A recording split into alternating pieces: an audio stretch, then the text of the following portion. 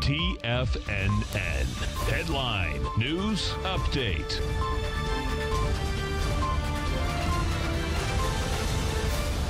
Welcome, folks. We had the Dow. Dow Industrials finished up 450. NASDAQ is up 232. S&P's up 54. If we get over and take a look at these S&Ps, what you're going to see out here, folks, is that all day long you had climbed a higher price. Volume was anemic all the way up.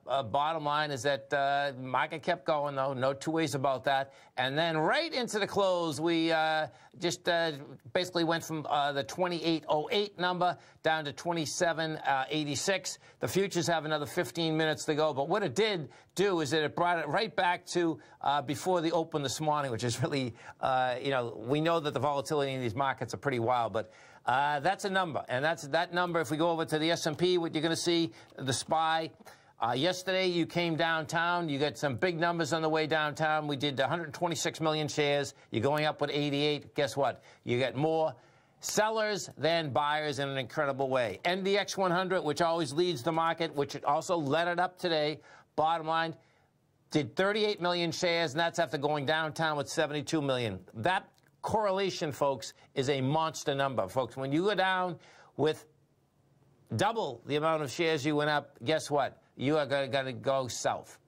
Gold contract caught a nice bid out here today. The gold equities are breaking higher. They have volume behind the move. This move in gold today, nice move, up $49, 187,000 contracts. If we get over and we take a look at the GDX, which is a cumulation of many of the gold equities. That baby broke topside out here today. The last high that was up here was $32.27. We broke that. We're at $32.51.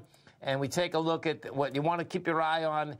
Inside of this is the break topside of the consolidation, folks. Oh, we did it. This is going to be crazy. Okay, so we did it out here today. It's $31.79. We closed at $32.51. Folks, this can be the beginning of a monster run in these gold equities. The reason I'm saying that, the two largest equities have already broken topside, Newmont as well as Barrick. This bottom line, though, this is saying that you're going to have a slew of them break topside. This has been a 7-year consolidation. And if they act like anything like Newmont and Barrick did, off to the races in a big way. Have a great night, folks. Have a safe night. Come back and visit us tomorrow, 8:30 in the morning. Please tell your friends. Great program. Just go to TFNN, go to YouTube, go to TFNN. Have a great night, folks. Look at them.